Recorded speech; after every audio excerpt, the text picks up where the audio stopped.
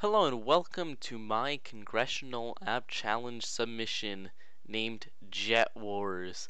The purpose of this app is pretty much just entertainment and to challenge your friends or maybe try to get a bit of skill in flight simulation because this has semi-accurate fluid dynamics, so you could actually test different aircraft on this, but that isn't yet in the game. So we're going to just start this up, and you're going to be in a jet to start.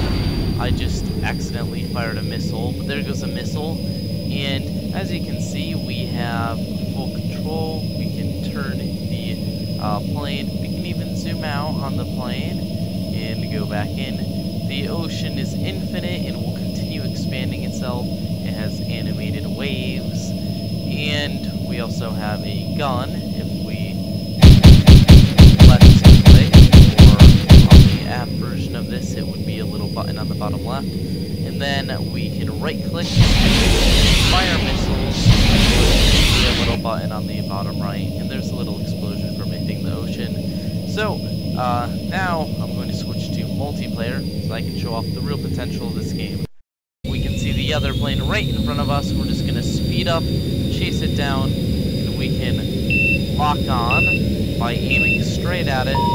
And once we have locked on, we can right click to fire missiles, and those missiles will go towards their prey, which is the locked on aircraft. It'll lock on unless you look away, and it looks like we may have actually hit it. Yes, I do actually see smoke coming out of the plane, so that was a successful hit. But you basically fight friends and see who is the most skilled at jet fighting.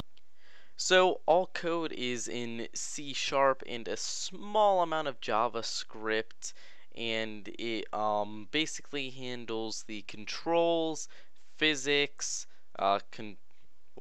translating the controls to the plane, and multiplayer, such as sending messages for damage and explosions.